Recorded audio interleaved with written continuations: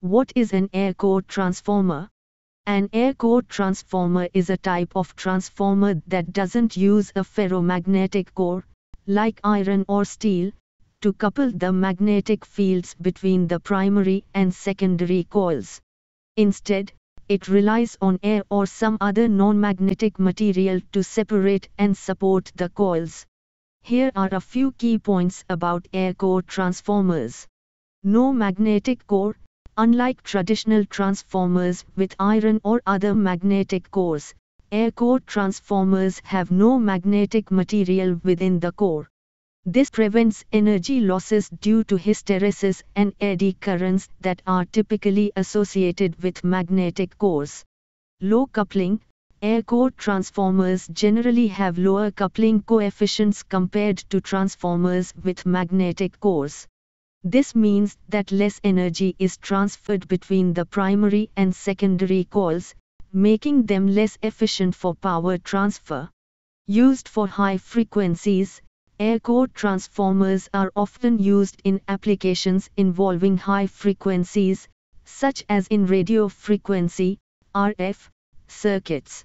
At high frequencies, the losses in magnetic cores can be significant, so air-core transformers are preferred in these cases.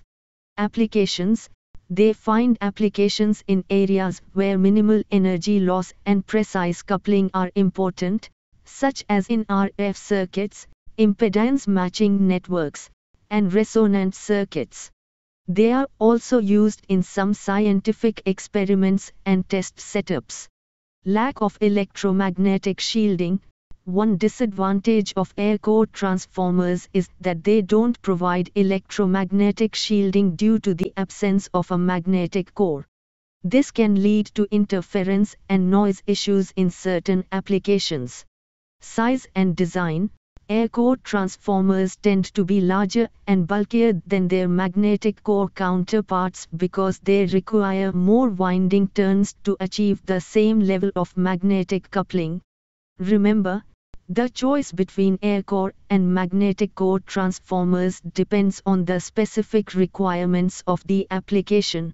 If minimal energy loss and high-frequency performance are crucial, air-core transformers might be preferred, even though they have limitations in terms of efficiency and size.